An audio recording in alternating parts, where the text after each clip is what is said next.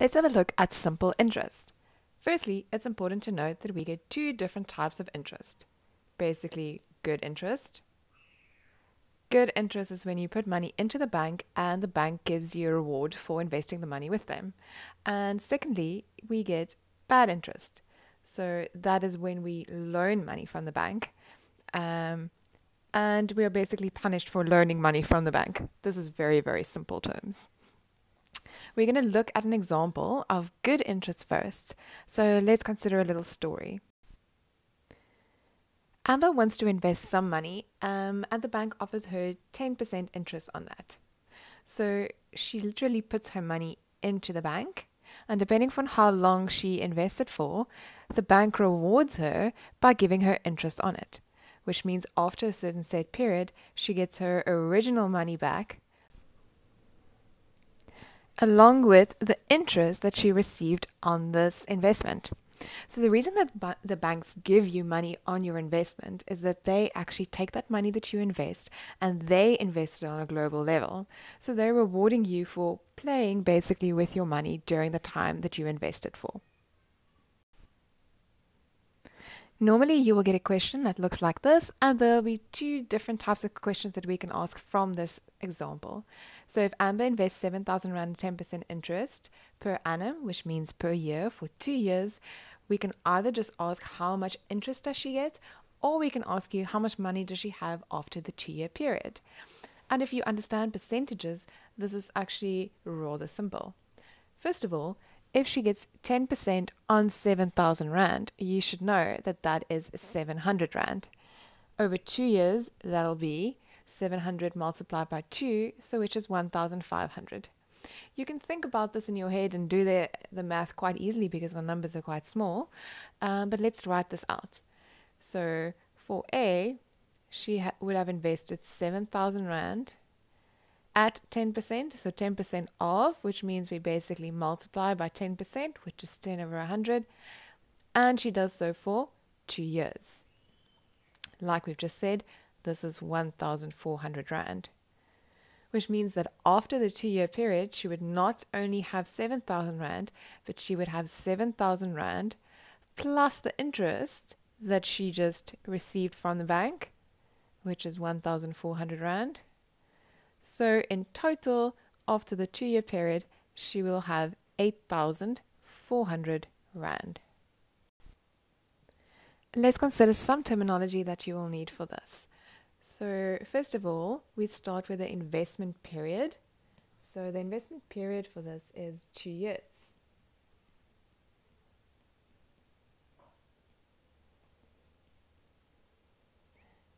The symbol that is used for this is N. You can think of it as the number of years, or sometimes there's also a number of months or number of quarters, but most time is number of years. Secondly, we have the interest rate that the bank offers us. Once again, the interest rate can either be for good interest or also bad interest when you loan money. So the interest rate is either abbreviated as I, and sometimes also abbreviated as the little r for rate. So either an I for interest or an R for rate. The original amount that Amber invested is called the principal amount. So in the beginning, she had 7,000 Rand. So that was the principal amount that she invested. And then this little extra bit that was added on, that was her interest.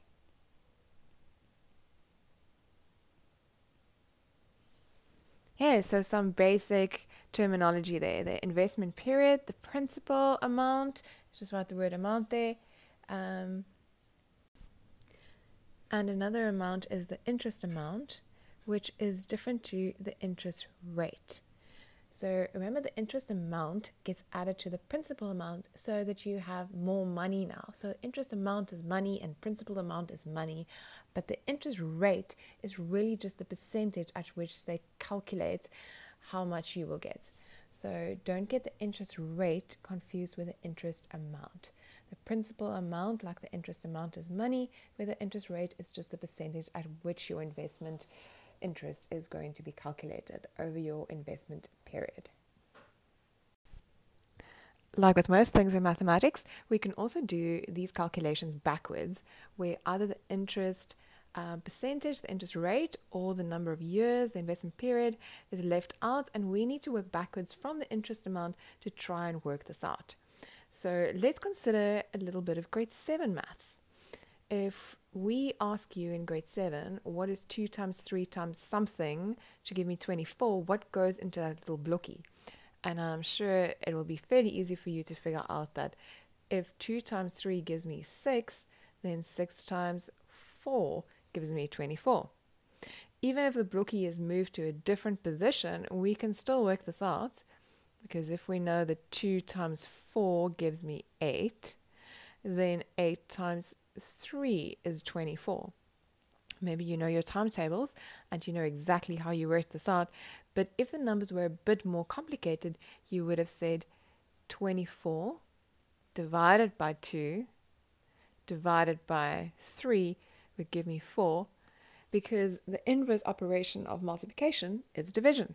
The same for the next one. You would say 24 divided by 2 divided by 4. So 24 divided by 2 is 12, divided by 4 is 3. So once again, just by doing everything in reverse, we can get to the answer.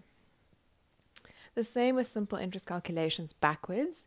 If I know that 7,000 times, I wrote 0.10, but you can also write 10 over 100, depending on how you like to type it in on your calculator. So if I have 7,000 times 10%, and the answer is 1,400, then I can definitely figure out what goes into the little blockie over there. So 10% of 7,000 is 700. And what do I need to do to get to 1,400? Multiply it by 2. So my investment period was 2. Can you see that it's just like your grade 7 calculations? It's just a bit more complicated because it's in a story sum now, but the same principles apply. Okay, so in the next one, we have 7,000 multiplied by 2, which is 14,000, but my answer is 1,400, which means that what I multiply by must be quite small. It must be a fraction. So if this one confuses you, let's use the method that we used above and say 1,400 divided by 7,000 divided by 2, and on your calculator you will get 0.1, which is also 10%. And this makes sense in the context because I need an investment of an interest rate. So here the interest rate is 0.1 or 10%. And that is how I find that missing value. So now that you know how to do this using your knowledge from grade 7, let's try and see if we can do it in table format. So doing these questions in a table format actually makes it really easy to see how we're working forwards and how we're working backwards. So in our first example, it is fairly straightforward because I have to say my principal amount of 12,000 multiplied by 5%, and you can write this over 100 if you want to, multiplied by 5 years, and of course you can use your calculator for this section. So times 0.05 if you want to use the decimal, times 5, and then I get an interest amount of 3,000 Rand. I hope you are following and typing this in on your calculator as I'm doing it. So this gives me 3,000 Rand. Remember that because we're working with finance, we have to include the Rand sign in our answer. So if the interest received on the principal amount was 3,000 Rand and I originally invested 12,000 Rand, it means that I have 15,000 Rand in total.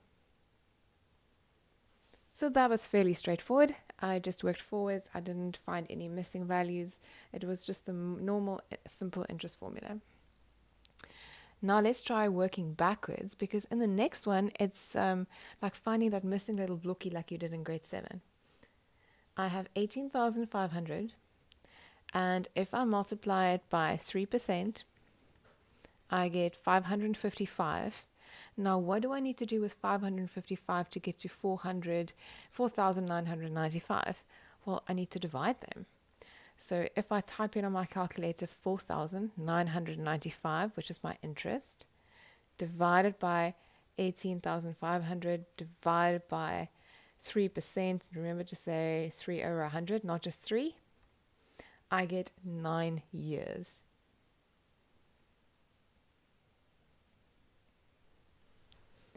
To find the final amount is really not that difficult at all because the principal amount is given and the interest amount is given. So the only thing I have to do is add them together. So on your calculator you can type in 18,500 plus 4,995, and together that gives me 23,495. That wasn't too bad for working backwards. Now let's see if we can do it for the interest rate. Remember, for the interest rate, we know we're going to get an ugly decimal as our answer. No need to worry because then we just convert it back and write it in percentage format. So 10,500 is my principal amount, 3 is the number of years, and they give me the interest received. So maybe I'm going to write this one just out so you can see my method. I need to start with the interest of 1,417.50 cents. And I'm going to divide by the principal amount. Because remember, I'm doing everything in reverse because I'm working backwards now. So instead of multiplying like I would when I'm working forwards, I'm dividing because I'm working backwards. And we type this in on a calculator and we'll see that I get an answer of 0,045. Now, in case if you don't know how to express this as a percentage, just remember that you multiply by 100. Remember that the 100 actually reminds you of the symbol for percentage, which is 1 and 2 little zeros. Just a little side note there. And then you will see that it's 4,5%. And that's what we fill in on our table. Yay! So the last one actually looks a little bit tricky because they don't give us the interest received, but they do give us the final amount. Not to worry, because we can calculate what the interest is by just subtracting the final amount from the principal amount. So in case you missed that, I'm just going to subtract these two from each other because what I have in my account now and what I used to have, the difference between that gives me my interest. So if I subtract that, either you can do it in your head because the numbers are fairly easy. 38,400 minus 32,000, you will see that that is 6,400. You will see that is 6,400. Remember your rand sign. And now I go through a similar procedure where I work backwards by dividing. So I take my interest amount, I divide it by the principal, I divide it by the interest rate of 10%. And if I do that, it gives me 2 years, which we can go and fill in on our table.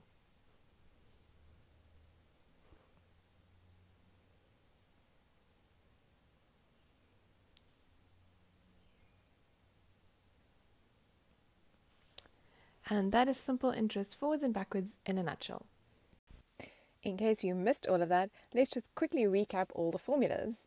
So you should know that principal amount times interest percentage times number of years gives me the interest amount. So please remember to distinguish between interest amount and little I, which is interest percentage, which is obviously going to be over 100. When you are asked to calculate the principal amount, the number of years, or the interest percentage, you first need to find the interest amount in each case. That's what we just did in our table. So if you are given the accumulative amount and you are given the principal amount, then the difference between them will be the interest. So let's just make a quick note of that. Accumulative amount, so that's the final amount in your account, minus my principal amount would equal my interest amount. And remember, the interest amount is different to the interest percentage. So when you are asked for principal, number of years, or I, then you first need to calculate the interest before you can divide. Because remember, when we work backwards, we divide, because that is the opposite of multiply when we work forwards. But there is a little bit of a difficulty when it comes to this. Sometimes the principal amount is not given, and you're only given the cumulative amount, and then it gets really difficult to work out any of the rest. So what are we going to do about this? Not to worry, there is another formula. Do you still remember in algebra when we did distribution? This is going to sound like it has nothing to do with simple interest, but let's quickly have a look. Do you remember when there was a p outside the bracket that it applies to everything inside the bracket, and then you multiply it in, and therefore p times 1 is p and p times in is pin? Well, isn't that the formula to get the cumulative amount? So what I'm trying to show here is that this will give you the cumulative amount, but so does this first formula. And in the first formula, you only have one principal amount, or one p, meaning that it's much easier to calculate p from this. What I mean by that is, if a equals p times the bracket 1 plus in, then it means that to get p, I have to say a divided by the bracket 1 plus in. So algebra is actually really useful for something. Let's apply this to a story sum. In 4 years' time, Jack wants to have saved 30,000 Rand in order to visit his cousin who lives in Ireland. He manages to receive an interest rate of 12% per annum. Okay, so that is our interest rate. Let's mark that. 12% interest rates. And we forgot to highlight 4 years. So that's our time period. And we know that he wants to have accumulated 30,000 Rand during this time. So that's our accumulative amount. How much must he invest now? So in this case, they are asking for the principal, but the principal is not given. So it's impossible to work out what the interest is. So we have to work with the, let's call it the algebra formula. So I have A, which is 30,000 Rand. That is my cumulative amount that he wants in his account after this period. P is what I'm looking for. So we don't know what that is. You can make a little blocky if that makes you feel comfortable. We know that if I work forwards with this formula, that there's a bracket. So let's see if we have anything in the bracket. 1 is always just 1 plus the interest rate, which in this case is 12 over 100.